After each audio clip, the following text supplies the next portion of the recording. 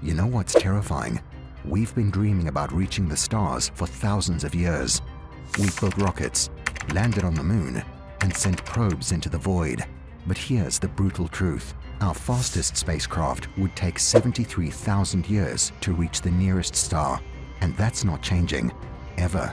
Let me show you why. When we talk about leaving the solar system, we're not talking about Mars missions or asteroid mining.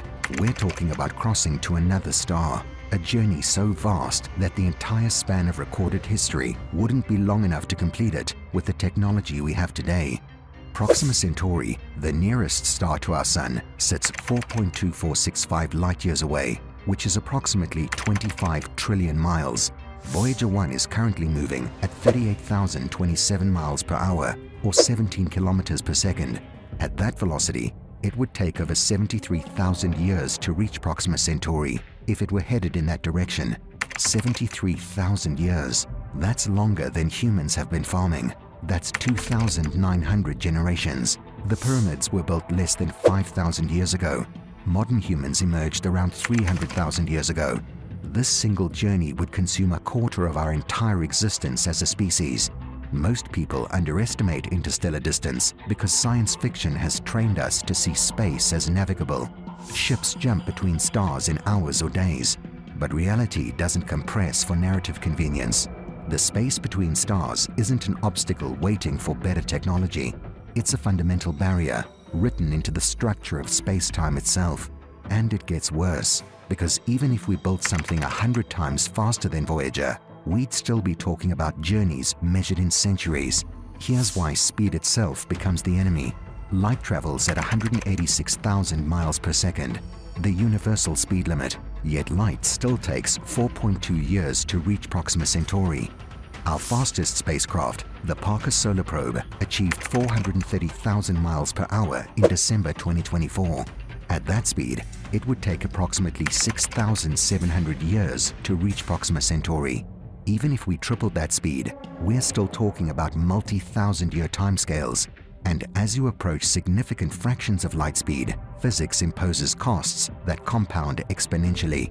To reach 10% of the speed of light, which would get you to Proxima in 42 years, you need energy outputs that dwarf anything humanity has ever produced. The fuel required would exceed the spacecraft's mass by thousands of times, and that fuel must be accelerated too, requiring more fuel. It's the tyranny of the rocket equation, and there's no engineering workaround. Chemical rockets have a hard ceiling on energy output. Nuclear thermal propulsions offer better efficiency, but even optimistic projections would only cut journey times from tens of thousands of years to thousands. Fusion drives sound promising. Antimatter propulsion appears in academic papers. But fusion power, after 70 years of research, still consumes more energy than it produces. We can't make it break even on Earth, let alone miniaturize it for deep space. Antimatter exists only in microscopic quantities at enormous cost. Producing enough to fuel an interstellar mission would require energy greater than total human civilization output, sustained for decades. Some proposals involve laser propulsion, using ground-based lasers to push lightweight solar sails. Project Breakthrough Starshot aims for 20% light speed with gram-scale probes, but scaling this to carry humans, life support, radiation shielding, and deceleration systems, you'd need a significant fraction of our Sun's total power output, sustained and focused for years. But let's assume for a moment we solve propulsion. Let's say we build a ship capable of reaching 10% light speed. Now we face a different problem. Physics doesn't care about our ambitions. At high velocities, microscopic particles become lethal. A grain of sand at 10% light speed carries energy equivalent to dynamite. Interstellar space contains hydrogen, helium, and dust. At relativistic speeds, your spacecraft gets sandblasted by impacts that vaporize conventional materials. You'll need thick forward shielding. That adds mass. More mass needs more fuel. More fuel adds more mass. The cycle compounds endlessly. And deceleration, that requires just as much energy as acceleration. You're carrying fuel for the entire journey there and back, doubling your mass requirements. Then there's degradation. Electronics fail. Seals wear out. Materials become brittle under radiation. A 1,000-year mission needs self-repairing systems or onboard manufacturing. You're not building a spacecraft. You're building a mobile industrial civilization that must function autonomously longer than any human institution has existed. Even at 10% light speed, requiring revolutionary breakthroughs, a round trip to Proxima Centauri would take 80 to 100 years minimum. That's 3 to 4 generations. The crew would never see Earth again. Their children would be born in space. Their grandchildren would die in space.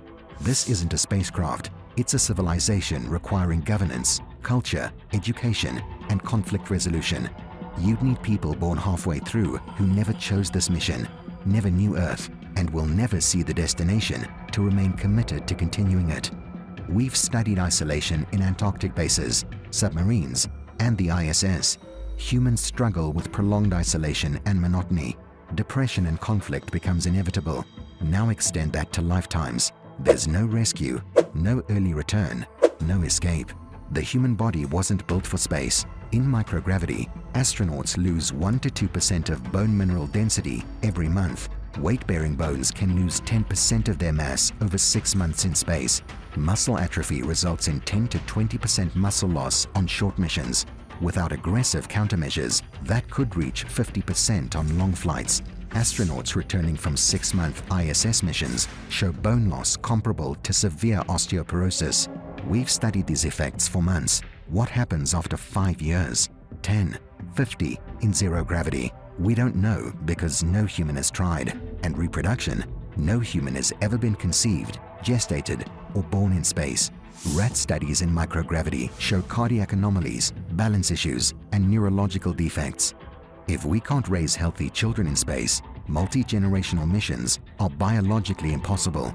Beyond bone and muscle loss, there's radiation. Cosmic rays, high-energy particles from dying stars, constantly bombard everything in space. On Earth, our atmosphere and magnetic field shield us. In space, there's no protection. Long-term exposure increases cancer risk, damages DNA, accelerates aging, and impairs the nervous system. Current shielding reduces exposure, but doesn't eliminate it, and it adds mass. Over decades in interstellar space, the cumulative damage becomes catastrophic. DNA mutations, cellular breakdown, neurological impairment is severe enough to compromise mission-critical decisions. So we can't go fast enough, we can't survive long enough, our bodies break down. But even if we solved all of that, there's one more barrier most people never consider. At interstellar distances, communication becomes nearly impossible.